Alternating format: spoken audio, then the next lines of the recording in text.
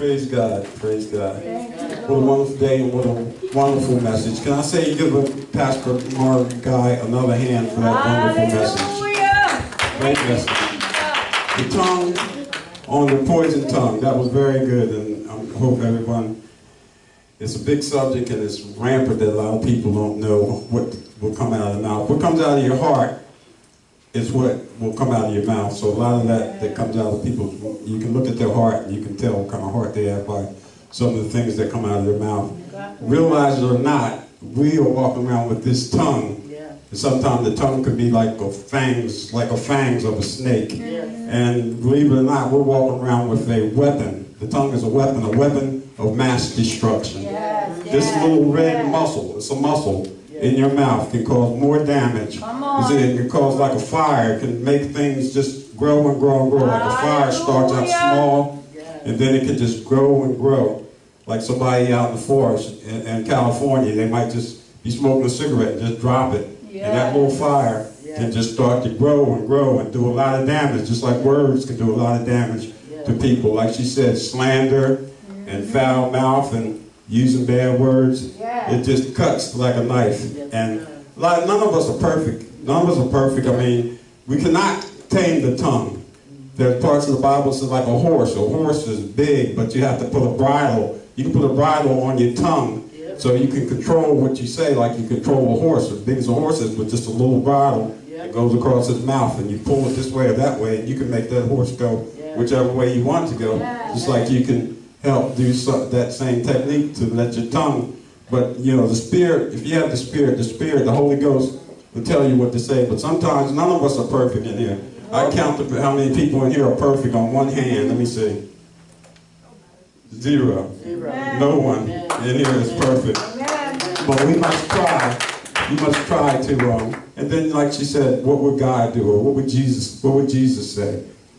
So, you know, it was a very good message, and we all sometimes, you know, make mistakes, and we all got to get a temper, or we get upset. Sometimes, you know, it's not the person's fault, just like the girl that bumped into her.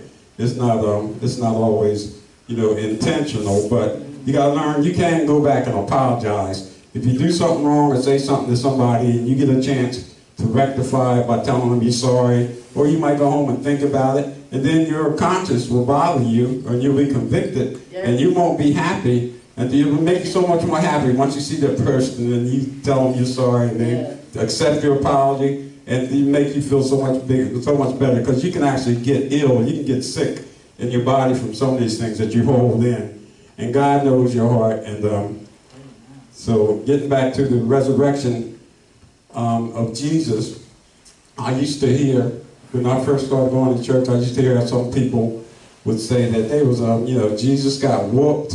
They whooped him, they spit on him, they, you know, did all kinds of bad things to him, called him all kinds of names. They put the nails in his hands and his feet. And I used to hear people say they was glad, they was happy. They was glad that it happened. And I couldn't understand why they were saying that they was glad that that happened. But after I, you know, matured a little bit more, and because of the reasons why, I mean, then they say, I'm saying, why are you so happy? I was getting mad at them for saying, you know, they killed Jesus, and, you know, it was for our redemption. And I just didn't like hearing them say these bad things, because I thought Jesus, you know, when I was younger growing up and learning who Jesus was, I thought he was a pretty cool dude. And then when they started saying that stuff, you know, they were glad that, you know, he got on the cross, but then I understood why. But then they say, Jesus did not, they didn't kill him. They didn't take his life. He gave his life. He gave it up. And then it took me a while to understand what they meant by he gave up the ghost. You know, he gave up his ghost, which means that he died, right? That means what they were talking about. But I'm just glad that he did for us to be reconciled back to God, because ever since Adam sinned, we're all in sin, but Jesus died on the cross that we may worship him and we can have everlasting life. We must repent of our sins. We all sin once in a while, and once we do, Jesus died on the cross so that we can be forgiven for those sins. And that's my time. God bless you. Have a wonderful rest of your resurrection Sunday.